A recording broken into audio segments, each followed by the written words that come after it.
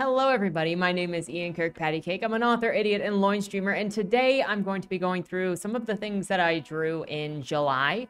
Initially, I was going to do like once every quarter and then everything that I've done in a quarter, but everything that I drew, even as a speed thing on here, export, is still about 49 minutes just to put stuff from July together and about an hour for things just from August, and I didn't even compile everything from September.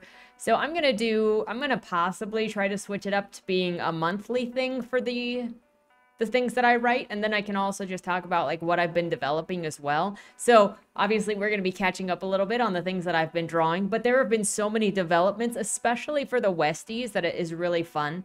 And so then I think going forward, the art days might just be a good way to kind of catalog or journal sort of what's been going on in the last month. I cannot explain just how excited I am for the Westies. The cast is so good. It'll be the legend of Bill Cassidy. I only hope that Monty and I can do it justice writing it down, because the concepts and the characters and the imagery and the relationships and the growth are all very different than actually sticking it together formally and then like editing it. Anyway, I can get into all of that once we get started, because we got some drawings to go through. There were also some events that happened in July, or I should say an event that happened in July. But before we get started, number one, if you enjoy what I do here on the channel, please remember to like, share, and subscribe for more. Number two, if you would like to be featured on the channel, check out the links down in the description below. The number one way to be featured is through Lemoy, the monthly prompt writing contest, where I give you a prompt, you write a short story revolving using that prompt, and on the first Monday video of the month, we go through some of those short stories together because you guys are incredible.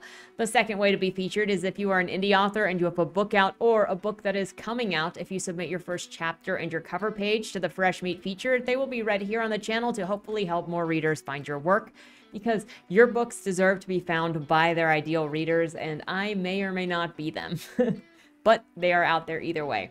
Third thing is, if you'd like to check out any of my books, they're available at any of your favorite retailers, wherever you get books, and also the library upon request.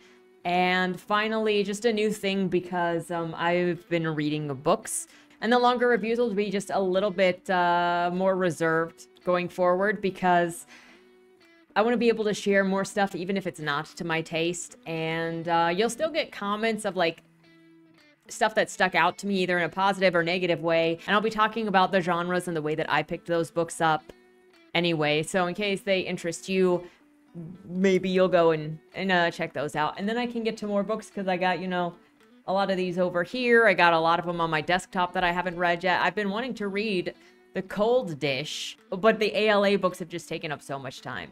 With that said, let's get into the art from July. July was a month that I was looking forward to. One, because it had just started with the Westies being developed. I mean, they pretty much developed fairly quickly. At least the initial characters, Billy and Ace, and this would be Billy from Billy and Ace. They came in pretty quickly after the first Red Dead Redemption stream, and they have just been growing exponentially since then. I am so excited for their story. Billy actually came in with me feeling like she was going to be mute. She didn't talk very much, and as it's actually developed more, she has remained fairly quiet. She expresses herself non-verbally. She is the hunter of the group most often. She is the cook of the group most often. She travels with her brothers, Tommy and Ace. Though I should say Ike. If I'm going to say Tommy, I should say Ike, because otherwise it's Buck and Ace, because they have their outlaw names. But it is what it is. And she is somewhat socially inept. I love her character so much. It's ridiculous. But she's socially inept. They kind of grew up away from regular society, particularly after the age of 13, 14, because of what happened with their father and their uncle. And just having to stay on the move, because obviously both of the twins and Tommy are very visually stunning, especially their eyes. Their eyes are a particular color of blue, which is the Cassidy cobalt, which their father, Bill Cassidy, was known for. And their father, Bill Cassidy, also had the freckles that the twins have. And so they can't stay in places for very long. And so she, after a run-in with their uncle when they were, I want to guess 13 or 14. Monty and I have to talk about that a little bit more, but I think that we can actually hone it down into being within 6 months of their father's death, where they have this situation. She actually gets strangled, and initially she was already quiet. She's already a shy girl. And then after the trauma of what happens to her dad, she kind of goes nonverbal. And as she's slowly recovering while they live with their grandparents, they get attacked, and her esophagus is damaged from being strangled. And so even though it does recover and she can speak, she has a very soft voice, a very mild voice, and she's very restrained in how she talks. This was one of the earlier drawings of Ike. You'll get to see as we go forward that Ike's appearance has actually evolved. As I've been drawing him more and figuring out more what he looks like, I've had a better idea of what Billy looks like. But Ike's hair has changed on and off. I still like his little... But I think the ponytail is much more fitting for him. I actually made these two into little keychains. I don't have them on me, but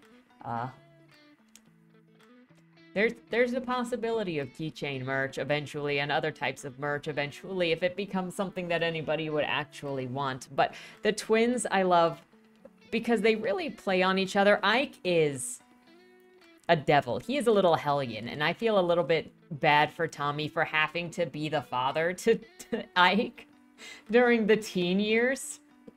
Because what a worse time for an 18-year-old brother to have to take over being the parent of your younger brothers when they're your younger siblings, I should say, when they're 13/14. But Billy was always quiet and demure and obedient, and she doesn't really ask for much, and she pretty much obeys what her brothers want. But Ike has always been impulsive and challenged his brothers' leadership when he felt like he could, and also was just impulsive. He stole a prized horse and thought that he could just say that he found it in the woods and get away with it. But he knew that Tommy would call him on his lying, and he wanted to see if he could get away with it. So this was me drawing Michi off of a style that I saw where it was very, very stylized. I probably could have actually gone away from doing the inking lines and done a little bit more, attempted a little bit more of the digital painting. But there are a couple of things that you'll see in the next couple of months worth of drawing where I've just tried to do different things. I was not very happy with the way that this turned out, but it was still just more of an experiment in style than anything, where it was the small hip or the small waist and the large hips and trying to be very, very round. And yeah, I think it would have been better if I had tried to get away from doing the obvious line art and making it a little bit more bubbly just to play with it. And I actually, looking at this now, I think I could have been a lot happier with it. If I'd have gotten rid of that line art, you could see at some point I just kind of gave up. Oh, we got one of the first drawings of Marcella. And Marcella is among the Westies. Marcella Jane Bailey. She is the daughter of a gun tycoon from Utah. And a very, very notable one, Mr. Maxwell Bailey. People seek him out, especially law enforcement seek him out so that they can get custom-made guns by Mr. Bailey. And Marcella is 18, 19 years old. She is born and raised basically to become somebody's wife. And that doesn't really happen. You've learned in the prologue, well, I mean, it does happen, but not how her father would want. Her father was her father was raising her to sort of be a trading piece with other manufacturers of sorts to expand the business, expand the empire. And at the time that we go into the story, the prologue of the Westies actually has her meeting Tommy Cassidy from the outlaw group, because he sneaks into her house and after he's been shot, and she finds him in her basement and decides to take care of him instead of being threatened, because he is just bleeding out, and she is just the kindest souled person. She's naive. She's sort of a songbird in a cage, but she doesn't really realize it because she thinks that her father is keeping her in her cage or in the house in order to protect her. Because one of the first things that she says to Tommy in their first meeting, well, after they are talking, because she takes care of him and then he comes to see her, and she eventually tells him, you know, her dad says that you should protect the things that you value and you think are worth something. And so then she eventually gives Tommy a custom Bailey gun that she takes from her dad's vault because she thinks that he is valuable and especially valuable to her, and wants to make sure that she can do what she can to protect him since he kind of goes out and comes back. Now their relationship starts and is very, very cute as they build, because Tommy sneaks into the house and she takes care of him for a couple of days. People come looking for him because he had been obviously chased and disappeared onto that property to hide the night before because he was being chased and kind of in danger and kind of passing out on his horse because he was losing so much blood. And he probably would have died if not for Marcella. I mean, even if Marcella hadn't taken care of his wounds, if she had called for Mr. Brown, who is basically her home guard, he would have died. But their relationship starts and continues because she invites him to stay at the house as long as he needs to until he has to go.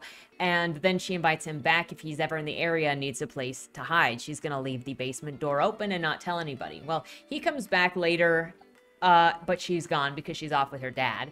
And then the next time that he comes by, she's actually got a stack of letters because she's really been thinking about Tommy. And so then every time something happened that, oh, maybe she would want to tell Tommy about it, she just wrote a letter instead, but she didn't have anywhere to send it since he was kind of a drifter and he didn't give a place of where he would be. And so she just started writing letters just in case he ever showed up again. And then he did about a month and a half later after they first met. And so then she just started writing him letters every time she experienced something and wanted to tell him something. And so then he started writing letters and bringing her letters to read. And over time, as he would come through Utah, they would visit with each other and talk and exchange letters, and then he would go on his way. And she was always just in the house. She didn't get to explore much. Like I said, her dad wanted to protect her, and he was not letting her go out much. You learn earlier on, part of the prologue is just establishing this relationship between these two, because the main tension of the first book here is that Marcella is going to be married off to a man named Christopher Maxim. And he is a steel and metals manufacturer, and that's going to create the empire of Maxim and Bailey. So Tommy comes in and offers Marcella the chance to run away with him or to stay here and marry Christopher, and she runs off with Tommy because she's in love with Tommy. They've had a relationship for over a year. It started out as a friendship, turned into she absolutely adores him. And he gave her that necklace that she is wearing. It actually has a phrase on it, says in a French that says something like, "The one who has imprisoned my heart." And he just saw it while he was out and brought it back to her, and she always wears it. It's always under her outfit. Oh, this is getting into the event that happened in July, which was Sam came down with his roommate, and we went to a convention. I actually dressed up as Majima. I'm going to put some pictures here on the screen for my cosplay. And so then while we were sitting at the table, I was drawing. Kind of, it had been a couple of days. So I even have less drawings from July, which there are a lot of drawings in general, and I should probably be doing studies as opposed to continually drawing if I want to improve. But I was sitting behind a table. This was after like days of not drawing, and I didn't have any way to have a reference because we were sitting in a table in a convention center. And so I was just drawing whatever I could think of drawing. Obviously, it's going to be Katsuo. I love having so many characters that are just available at the ready so that I can just... He is such a character, too. Oh my gosh. He's one of them. I keep saying, like, I'm so excited to share this story because I'm so excited to share these characters. But, like, I feel that about all of my characters is I want so many people to see these characters as I've gotten to know them, as I've gotten to draw them and write them privately and experience who they are as people and experience their attitudes. And one of my favorite things, even though I don't necessarily like looking at my art because it's not where I would like it to be, the one thing that I can say is I feel like in looking at most of my art is the characters' personalities come through. Oh my gosh, horrendous. Sitting in the convention center, I remember I looked at like a momentary reference for this pose on my phone because I found something on Twitter and I was like, I like that angle. I could not draw to save my life. I gave up on this one. I started drawing chemtrails. in the sky. I just could not get her face right at all. It was so bad. I don't know what the problem was, but I could not. Okay, just for the record. Well, this is, I think this is a lesson in, without using possibly the wrong brush even to do sketching. I think this is a lesson in perseverance and just like continuing even when you're having a bad art day, even when you feel like you cannot draw. And the bad art days come, like where the writing is worse, where the drawing is worse, where freaking everything is worse, and you just have to keep going. Some days, maybe even do the bare minimum or just do exercises. A lot of the time, I start doing chibis if I'm really struggling, and even then, I will be like, I don't know how to feel about these chibis, but to some extent, I also understand that I think we all have it's like a corrupt way of looking at our own art because we are so used to seeing our personality and our influences and the styles and also thinking about like where we are, but where we wish we could be or would be instead of where we actually are. And, so this, so for, Sam's roommate had a lot of titty pads and like mouse pads, so I got one. Obviously you're gonna know who my titty pad is, and it's a Majima titty pad. Look at you can't help it. Anyway, so then Sam's roommate had a bunch of titty pads for sale, and so then I decided while I was sitting there I would draw what could be, if ever there was, a Michi titty pad, because why not? And that's how this ended up. Anyway, even in the worst art days, this is one of the reasons why, for me, my methodology for getting through writing, especially drafts, is even in the worst art days, if I give myself a minimum word count, then at least it's moving the story forward, even if it sucks, because I do multiple passes. The revisions that I do are complete rewrites of the manuscript. Like from bottom up, I open a new document and I just start writing using the old document as a guide, but just rewriting. So as I feel things for inserting new descriptions of the scenario or of the surroundings, or new descriptions of emotions, or new areas for dialogue where people are talking and, oh, this is going to go in a completely different direction. I'm going to erase those in the old version because now it's going over here because I got a better impulse for the characters. Like, that's the revisions. So I don't have to worry so much about getting things correct the first time through. And so then even on bad art days, I know that when I get to editing, which is going to be line editing, for making stuff flow better, for bringing out character better, for getting rid of stuff that is not necessarily on point for those characters, it'll get rid of paragraphs. Like, I feel like there's big revision and there's small revision, because I would say Bodymore 3 went through bigger revision in changing out scenes, like totally removing Stone from some scenes. Initially, and I know most people probably have not read Bodymore 3 yet, but there is a scene when Casey and Joey go to Mortem together, and initially in an earlier draft, Stone also had gone with them. And one of my close friends and first readers actually pointed out that Stone was kind of disappearing and not adding a whole lot to the scene, and after reading through it again, I was like, you know, you're right, and I just totally removed him from that scene. Or from those scenes.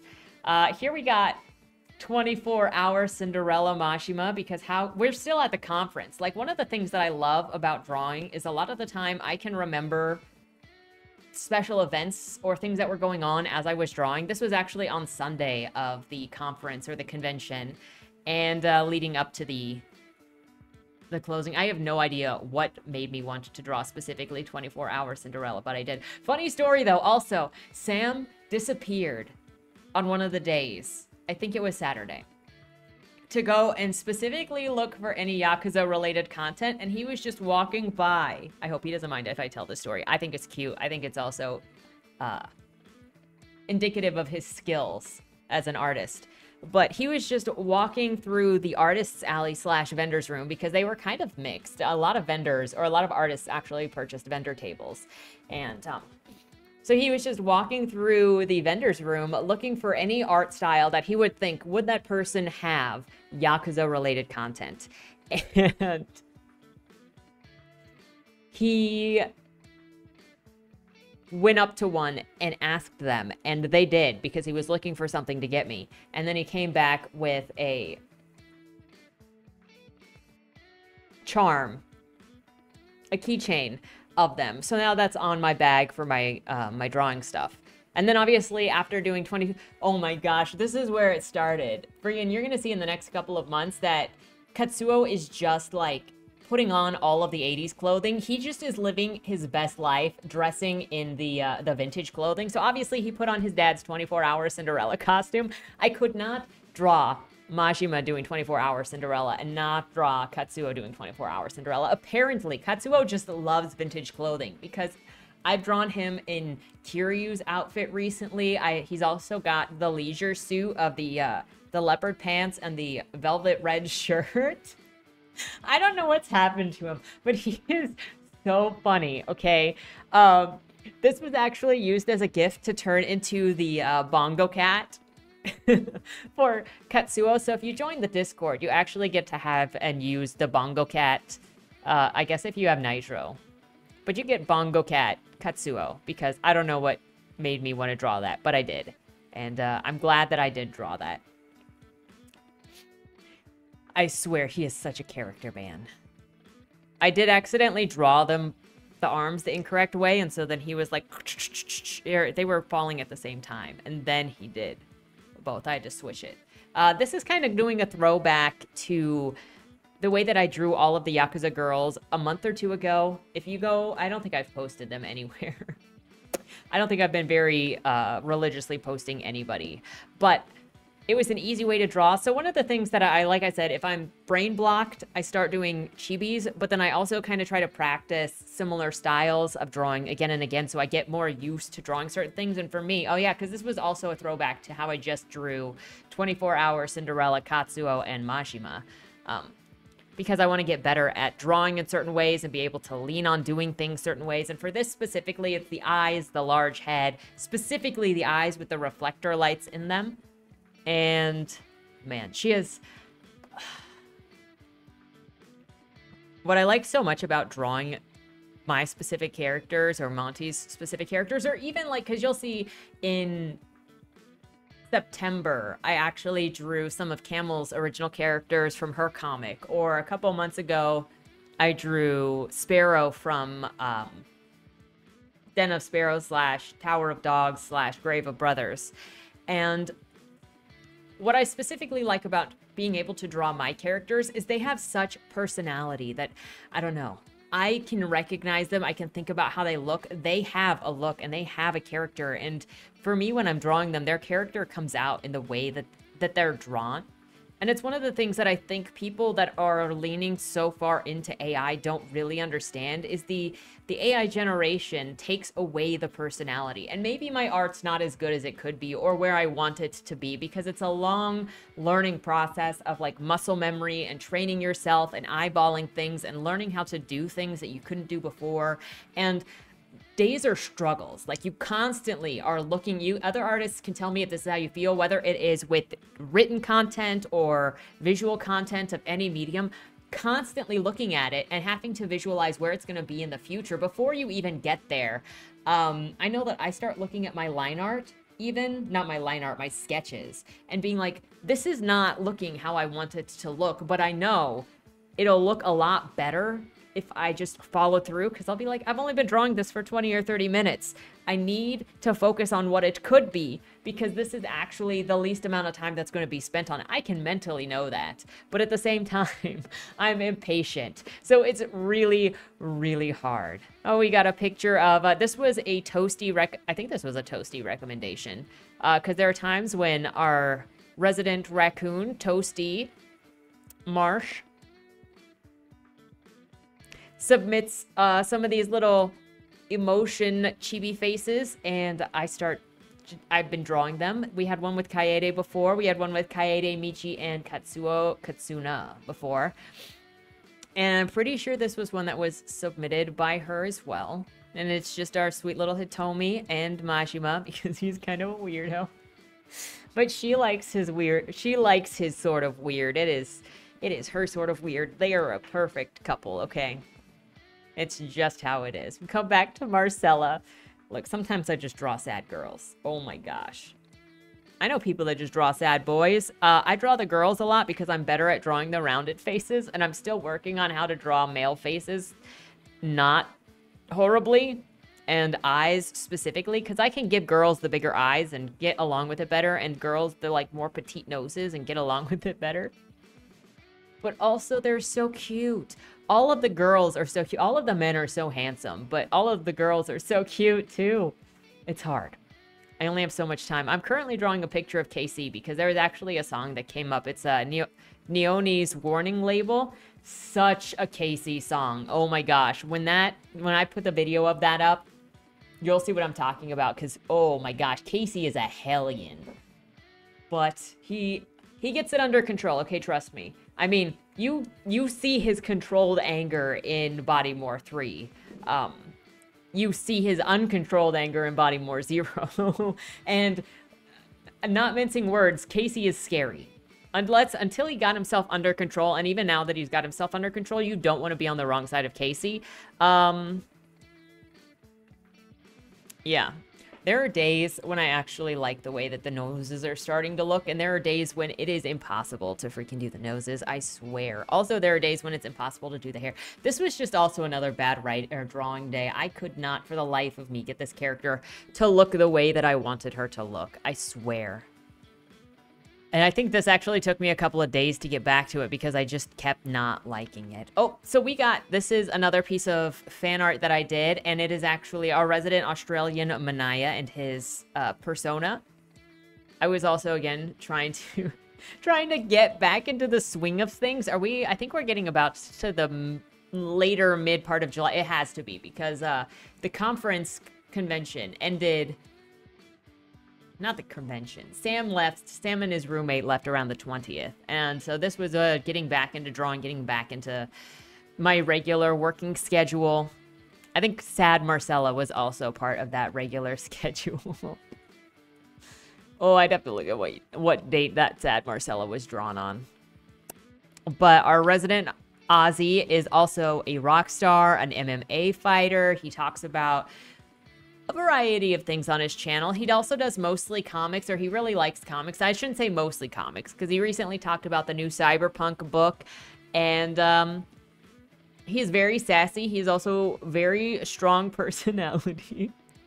But what else would you expect from a fighter? He's a really nice guy, though. He is an incredibly nice guy, and I feel blessed to have been able to meet him back in, I think 2019 is when we sort of first met. There was one of the few good things to come out of Minds.com. The writing community over there has been kind of a hellscape. I have too many stories, and I feel so bad for anybody that I was like, hey, you should come over here and join us, before I realized just how terrible it was. We're back to Katsuo. Because he's just a little sassy man with his fingers. But there are too many stories that a couple of years ago, I was recommending Minds as an alternative to Twitter, as an alternative to Facebook, because sometimes you want something different. I quit Facebook a number of years ago because I just realized that the people that I was on Facebook to stay in touch with were not the same people online as they were in real life. So a bunch of people that I got along with in real life, I saw so much online hostility in 2016, 2017 that I closed it, and I'm like, I don't want to see this side of you. I will interact with you in other places where I don't have to see this. And so I joined Minds as a means to kind of branch out, try to be a part of something else, to look for something else. And it was a mistake, as apparently joining most social media is. Now it is mostly full of crypto bros, extremists of a sort, and a lot of people that should probably touch grass. I'm just gonna leave that there. But that's how I found, his name was Augustin. That's how I found Why Not Wichita, which we read on the Loin stream, I think a year ago. That's also how I found New Tokyo and the Low End Kid. Both of those were also read on the Loin stream back when it was in its infancy, because I was just finding indie books to read together. And I mean, those were experiences, that's for sure. So this is one of the Michi chibis that I feel like I am the most proud of. It just depends. And I actually want to turn this into a little charm and get a little charm of her to be on my keychain, because I think, I don't know, this one is just so cute to me. And it turned out so well. She's just so innocent. I cannot believe how sweet she actually turned out to be as a character, which initially, even when Michi was created, she wasn't a mean character. The first time that she showed up was actually December of 2022, and it was when Shigemi went into the cabaret club looking for Katsuo, and even then, Michi had approached, like, she was big busted. You should see, at the end of this year, when we're doing the, like, year-end wrap-up, I will show you the original picture of Michi that I drew. I didn't even finish it because I didn't like how it looked. But that was the first time that I drew, and Shigemi doesn't look like herself in that picture either, because Shigemi didn't have a solid appearance at that time either.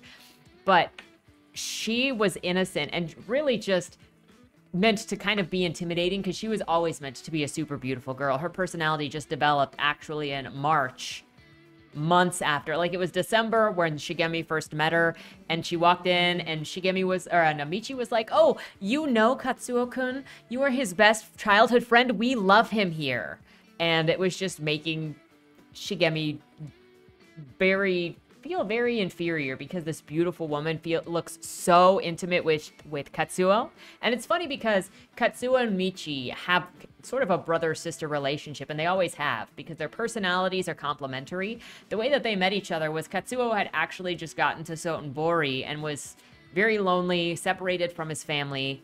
And this is obviously a picture of Katsuo and Kaede, but he was just separated from his family, and maybe it had been a week or two. He was working at the cabaret club, and Michi just likes to walk and talk and make friends with everybody around Sotenbori. She'll talk to the guys that are fishing, that are just on the pier. She'll talk to random people out on the pier. She'll talk to the convenience store clerks. She's like friends with everybody, because she just has that sort of personality where she's drawn to talk to people. She likes helping people. She does things for people. And just, that's why she makes one of the best hostesses. So she was actually walking down the walkway, the boardwalk by the river, and she saw Katsuo kind of just looking put out on one of the benches. And as she do, she approached him to talk to him, and he thought that she was trying to offer her services to him, to get her to come to, to get him to come to the club that she works at later and to spend money on her. And she said, "Oh, no, no, no. I just saw that you were sad, and so I wanted to see if I could help, give you company, blah, blah." And so then she sits down, and the two of them start talking, and she's talking about the conditions at the club that she's working at, which is not so great. The manager at that club is like dating 3 or 4 of the girls, all of the top girls at his club he's dating, and he's trying to pressure her into also dating him, basically using it like a harem. But they're also, you got Yakuta and you got Chiba, and they are basically the top 2 cabaret managers, or cabaret club managers in Sotenbori. And Chiba also runs a couple of prostitution businesses in the red light district in the area. And so he kind of sends some of the girls from his cabaret club to go and work, or gets some of his girls from the cabaret club to go and work in some of his red light items. And Yataka, I always forget the one guy's name. They kind of also trade girls, so they kind of go back and forth. So they're trying to get Michi to also date number 1 guy, but also go and work in the red light district. And she is trying to find a way out, because that's not something that she wants to do, and that's not really what she signed up for. She became a cabaret girl specifically to remove the sex from the equation and to sort of take control of her sexuality, because of the way that she had been treated since developing. And then Katsuo offers her a job at Club Sunshine, and they basically become best business partners, where she is the main girl, the top girl, and she helps him hire the right people and maintain the actual culture of the girls and keep it a warm place. Here we got the first picture of Peanut, and it is like the first time that I have ever drawn a horse, or at least drawn a horse in probably 15 plus years. And hashtag Peanut Nation, because we needed a peanut emoji for Peanut, my horse from the Red Dead streams. In case you're wondering, all of the Westies also have horses. Billy's horse is named Custard. I also have visuals for all of these horses. Monty and I have visuals for all of them. Billy's horse is Custard. Ace's horse is Cream. At the moment, Tommy's horse is Butter. And then Ambrose gets a horse named Moose. And then Daisy gets a horse named Moonshine. She also has a hellion of a horse back on her Louisiana home named Hellfire. Who there may or may not be things with that embarrass her. Like, you know, Hellfire trying to mount Cream when they get there. Anyway.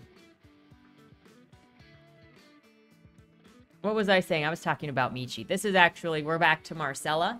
doing a, an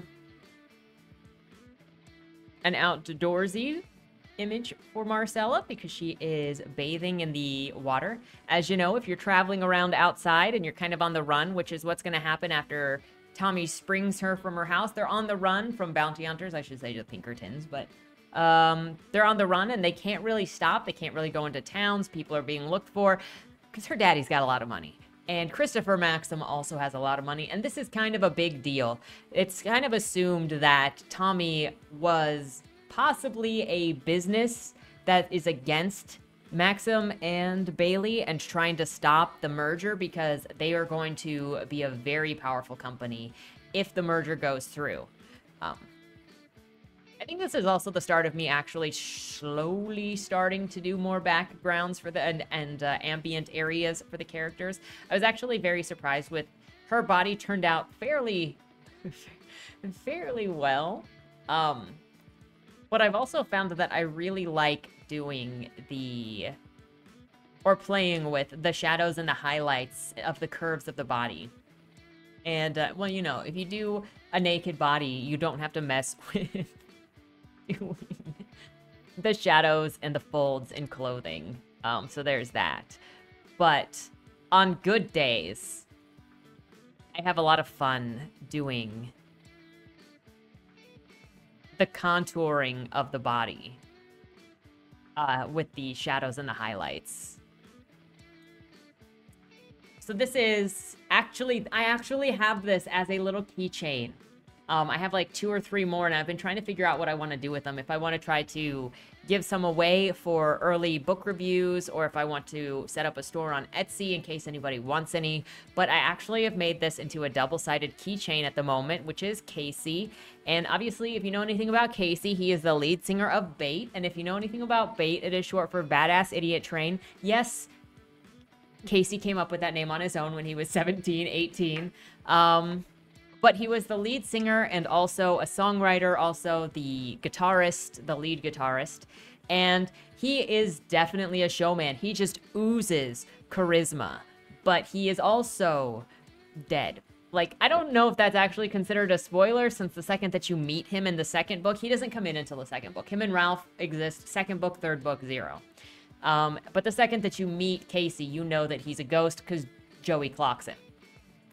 And, he got that big dick energy. Oh my gosh. He also, in case you need to be reading the third book, because one, you might notice a little bit something familiar about his shoes. Those were definitely inspired by something. And in the third book, he also says, well, ain't that a kick in the dick?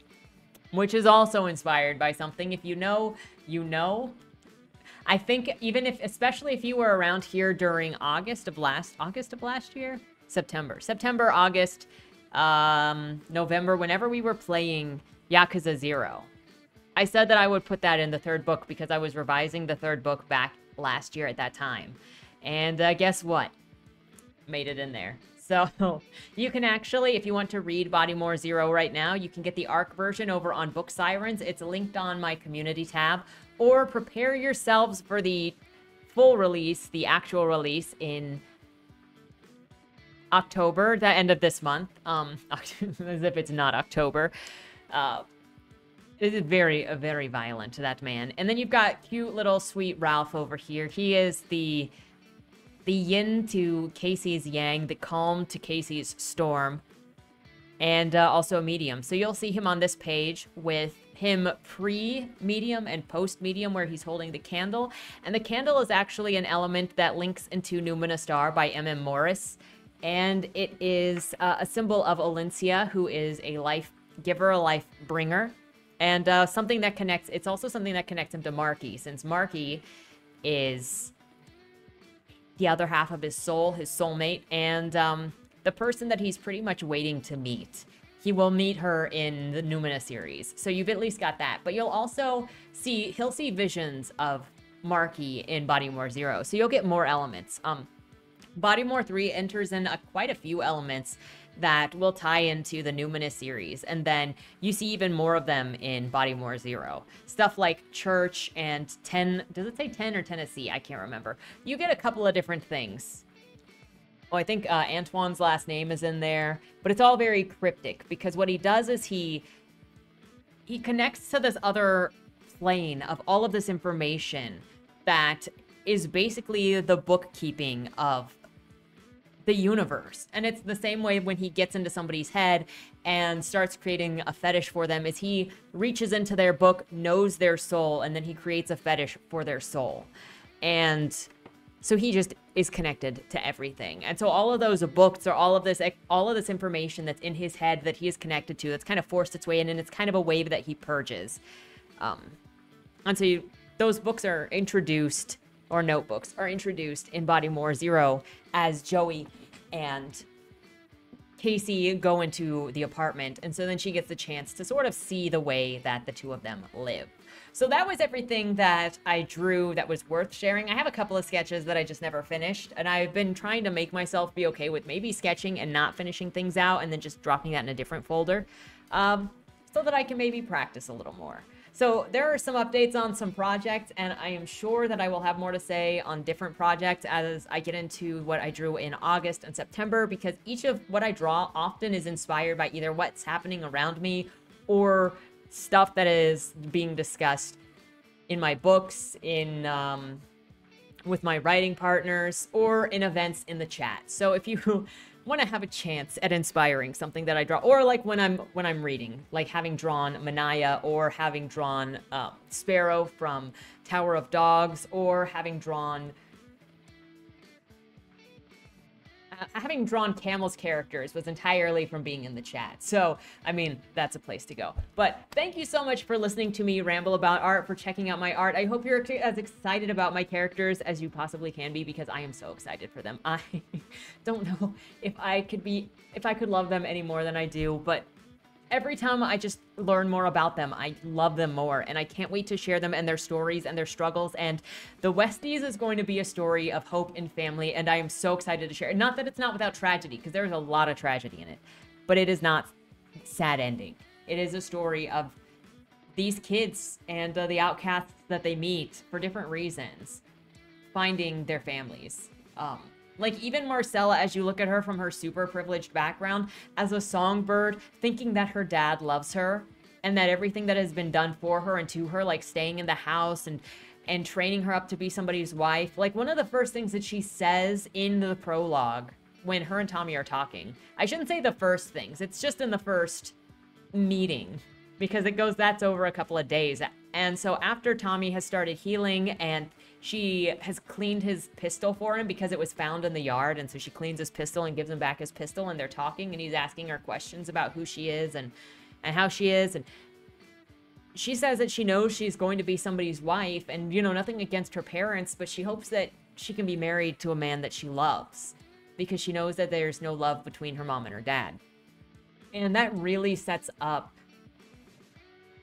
what's there. And through the situation of that first book with Christopher Maxim, with the way that her dad treats Tommy, especially after she talks about how much she loves Tommy, and then how she is introduced to Daisy's family and the way that Daisy lives, and has that realization of the house that she grew up in and that way that she lived, and then sees how Daisy interacts with her brothers and with her staff. She realizes that her dad what she experienced wasn't love. And the way that her dad talked about protecting the things that are valuable, it wasn't because he loved her. And she had that shocking realization that just everything that she thought she knew about family wasn't there. And this is all the while she's, 4 or 5 months pregnant at the point of her going to Daisy's house. But we'll get into all of that in the future, and I hope you look forward to that story as much as I am. I am working on it right now with Monty. I need to be more diligent. I told myself I would be more diligent. We'll see. We'll get there. But thank you so much for watching. Let me know what you think. If you have any questions about what I do or what I'm doing or any of my books or collaborations, let me know down in the comments below. With that said, thank you so much. Have a great weekend and don't die. Was that Wayland Cross in the trunk? Do you know, or is that something that's still being figured out? The person in the trunk was not Wayland Cross. Is he in trouble? We don't know who did it, but as the owner of the car, the longer he's missing, the worse it looks for him. Cross isn't a killer. For the last couple of years, the average number of murders in Baltimore has been over 300, and it's been going up. Mind you, that's only whatever the badges count as official murder, and believe me, there are people that don't count when they die. Wayland? If you're down here, tell me. I'm not talking to the badges, I've been looking for you. They found a body in your trunk. Way. Why? Did you do that? To the left, plain black letters read along the wall. You walked in the corridor. Once that ends, you chose the dark is on the right. My vision goes blurry, flickers black and black and black for longer intervals until I can't see anything at all. I'm not screaming anymore, but my voice echoes back to me. Where the hell am I? You're dead, Josephine. Even smart people do stupid shit sometimes, right?